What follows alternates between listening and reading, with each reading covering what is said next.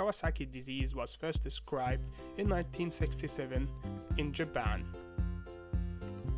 by Tomohiko Kawasaki. Hello guys, and welcome to Medicalomics. In this video we will talk about Kawasaki disease. We will talk about the diagnosis and the management of Kawasaki disease. But first of all, what is Kawasaki? It's a vasculitis that mainly affects children who are younger than 5 years of age.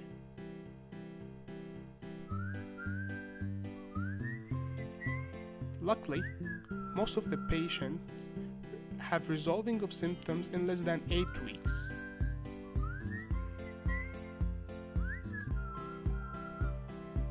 Unfortunately, Kawasaki can lead to death, but only in a small percentage of patients.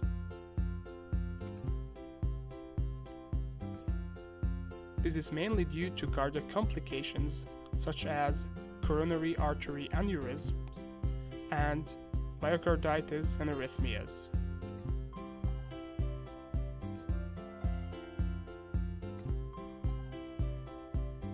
So how can we diagnose Kawasaki disease?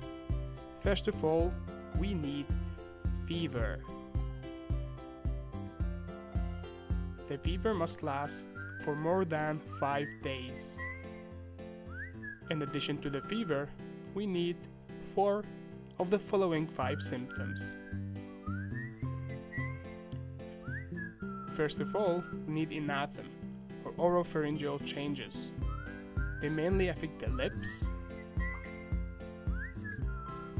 with erythema, fissuring, and crusting.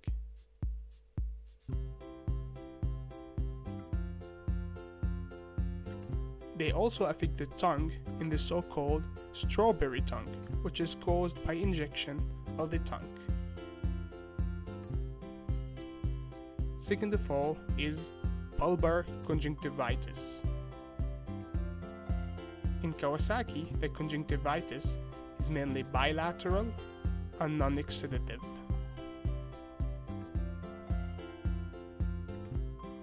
Three is rash. The rash of Kawasaki disease is mainly polymorphous and usually generalized.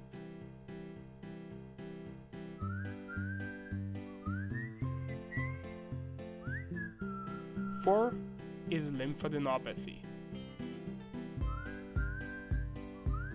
In Kawasaki disease, the lymphadenopathy is mainly non-purulent,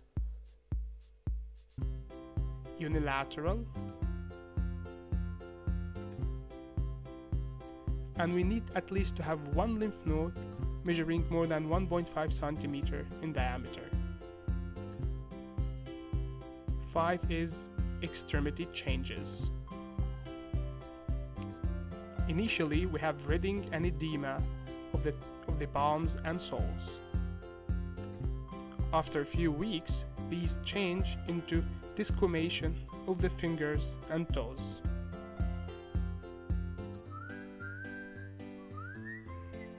So how do we remember this diagnostic criteria? Let's try to make a mnemonic. F for fever, E for anathem, B for bulbar conjunctivitis, R for rash, I is for internal organ involvement such as the heart, but it's not a part of the diagnostic criteria, L for lymphadenopathy, and E for extremity changes.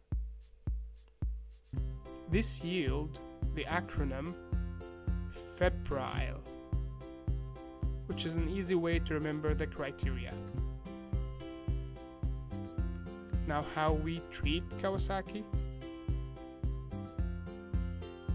We mainly use high-dose aspirin as an anti-inflammatory drug.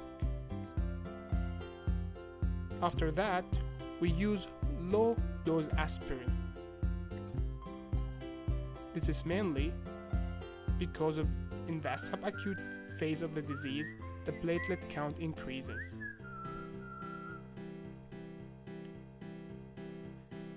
In addition to the aspirin, we also use intravenous immunoglobulins, or IVIG.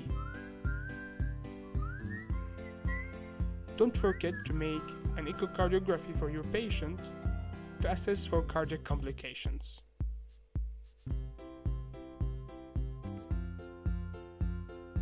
Thank you for watching, guys. Please like and subscribe for more videos and leave us a feedback below about our content.